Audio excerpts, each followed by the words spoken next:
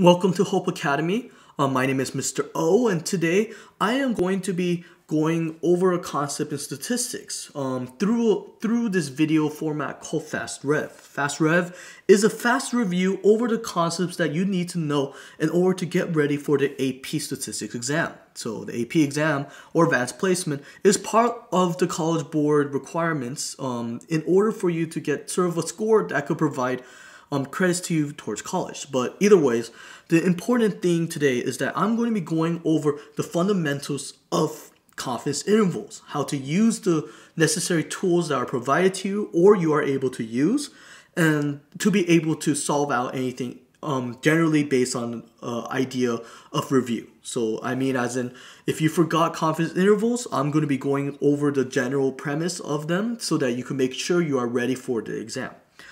So in front of you is a printout of the 2009 AP Statistics free response questions, which is provided to you on the exam. And so in front of you is this packet, but the first page is not very important towards this concept. It's just for you to be aware that this is readily available to you. So I'm going to continue to flip on. The second page is also not very important, but duly note that there are useful things such as binomial distribution, concepts that I plan to cover in the future through these videos. There is also a page right here which is going to be very useful to you, and this is where I'm going to pause for a moment. So the concept today I'm talking about is confidence intervals, and they actually mention right here confidence intervals equals to statistics plus or minus the critical value times the standard deviation of statistic. And I'm going to go more in depth about what does that mean, but before I do so, you have to also note that what is also provided to you on this sheet is the sample mean, the sample proportion, which is all the mean sort of statistic-based questions, but there's also standard deviation-based values that are provided for the difference of sample means and the difference of sample proportions, which is all standard deviation-based equations. And if you notice right here, they do provide a very thorough breakdown of these, but I'll also help you to remember these equations in the best way possible so that when you're taking the exam, you don't have to 100% rely on this, but it will be very useful for you in case. But before I continue doing so, it is mentioned that there is a critical value in this, and the sheet continues on to provide you those type of critical values for the Z or T test. So right here is the Z chart, and you can note that it's a Z chart by noting right here. It says Z right here, and this will be helpful for you and if you know how to use this chart, which I will also explain in the future. And there's more Z chart right here, and there is a T chart right here, which is another form of test that you will have to understand the distinction between Z and T tests, and that will also be explained in future videos. But today's my main goal is to just explain specifically just the fundamental skills or tools you could use to help you solve or be ready for the AP stats for now. And this is a chi-square chart right here. So today, I'm going to be specifically focusing towards the equation formats and along with the calculator use and such. And so on the sheet right here, I'm going to be covering that. So when we talk about confidence intervals, and I'm going to write down the name confidence intervals right here. Confidence intervals. You have to understand that confidence intervals, the book mainly mentions not the book, the worksheet or AK, the equation bank that's provided to you on the AP exam. It states statistics plus or minus the critical value times the standard deviation. For me, at least what I usually mention to my students is that I state it's usually the mean, which is the statistic, plus or minus your critical value times your standard deviation.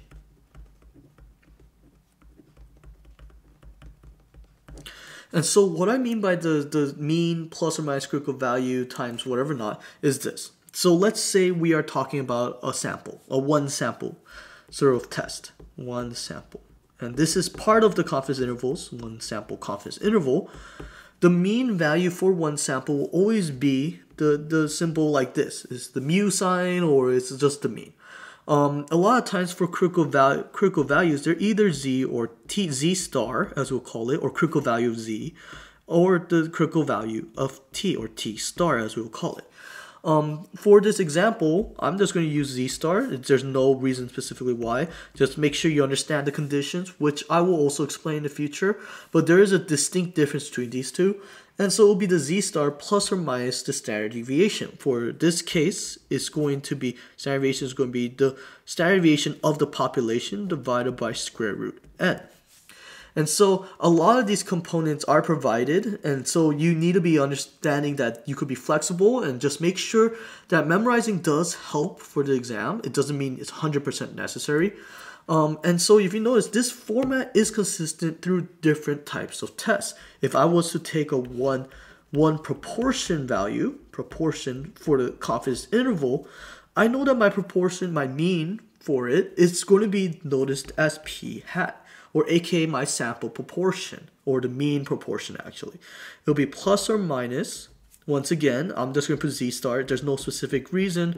Just make sure you know those distinction times. Well, on the equation bank, it actually mentions that it's going to be the p hat, or 1 minus p hat, over n, or aka this value, if you have to note, 1 minus p hat is usually indicated also as q hat. That's just another terminology or symbol for it.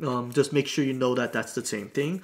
But if you go into two proportion, if you look at the equation bank, you'll notice that two proportion is not really mentioned on the equation bank.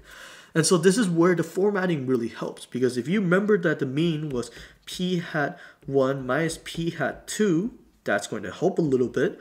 Plus or minus, once again, I'm just putting Z star, it could be T star, it's going to be actually a larger equation where it's just the P hat, and I'm going to use P1 hat, Q1 hat over N1 plus P2, Q2 over N2. And so the reason why I knew that was partially because I memorized that this was the standard deviation for two proportions. I memorized that this was the mean for the two proportions, and then everything else sort of falls into place. And so this breakdown does help you understand that confidence intervals do have a systematic way in which they exist. Just so you can remember that. That's going to help.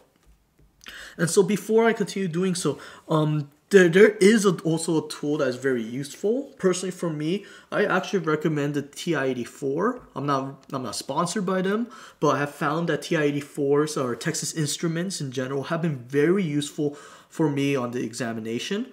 And so when you are doing this type of the testing and whatever not, be aware that for proportion testing, all of the proportion, the confidence, so for the confidence interval sort of based tests can't actually be done on the calculator right here for TI-84. So what I did was I pushed stats for TI-84, stat, and then I pushed the arrow key once, and then I'm going to go down, and if you look at 7, 8, 7, 8, 9, 10, or 0 as they put it right here, those tests do exist right here. If you notice, you could use the two proportion, one proportion Z test and input values into it.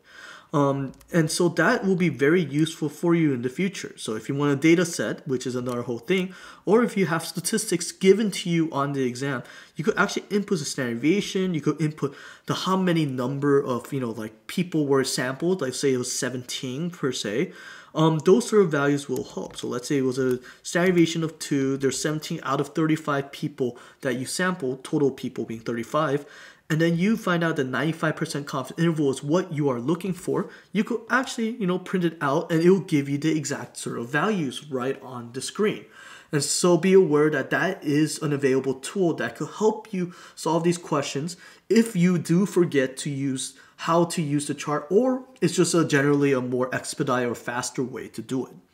And that concludes my just fundamentals of confidence intervals for today. Tomorrow I will be covering more based on like the intervals and what the distinction is between Z and T tests, along with how to actually do a confidence interval full test. Thank you for watching this video. Please do subscribe to our YouTube channel and like our Facebook page, and I'll see you next time.